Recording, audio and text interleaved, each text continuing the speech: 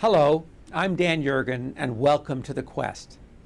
What I wanted to do in The Quest was tell a story about how our energy world came about, how it's changing, and what it may look like in the future. This is truly the story of a quest for the energy on which our society so completely relies and for the security it affords. It is also the quest for a better environment and about how concern about carbon and climate may change the energy world. But you will find this story is not only about energy, it is also about politics and the clash of nations, about the rivalry for resources, and about vast shifts in economic fortunes. It's about the future of our way of life. It's also a story about deep convictions and human passions. In other words, it is also very much about people. It was a challenge to tell a story on this scale. I tackled it as a narrative in the tradition of my previous book, The Prize. In The Quest, people and personalities loom large. Some are scientists and innovators. Some are entrepreneurs and risk takers. Some are politicians and statesmen. Some are schemers and promoters. And some are upbuilders and visionaries. Again and again, you will see the importance of creativity and the impact of the ability to think differently. But also of great importance are those other human qualities of willpower and sheer determination and true grit.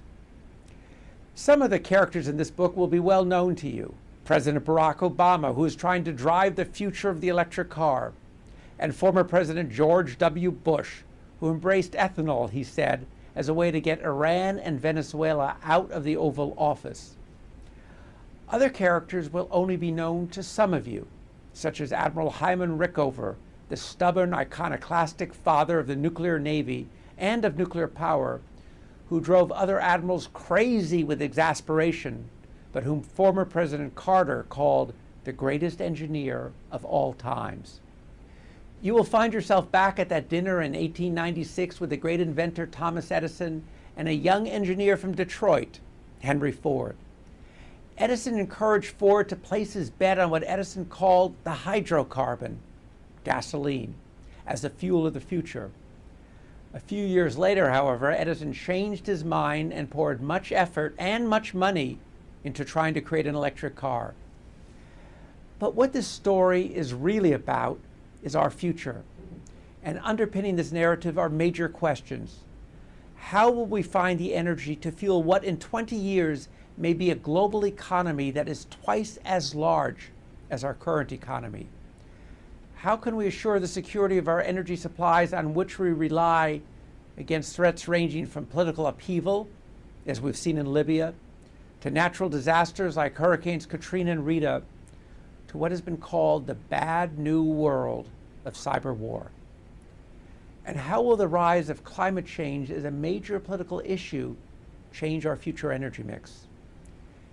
Energy will continue to be central to the geopolitics of our planet, and with the rise of China and India and the other emerging economy nations, this will change in new and unexpected ways. Technology will be central to solutions for our energy challenges. After all, energy has been a technology business since James Watt built his first steam engine. I hope that you will find this quest as engaging as I do, and you will find this story not only informative, but also surprising and engrossing and entertaining. And I also hope that in reading The Quest, you will come away with greater confidence about our future. The size of what needs to be done in energy is very large, very, very large. And so are the risks and challenges. But what we have going for us is the most important resource of all, human creativity. And for the first time in history, we are going to see it deployed on a truly global scale. All in all, this is quite a story, and I hope you will join me in this quest.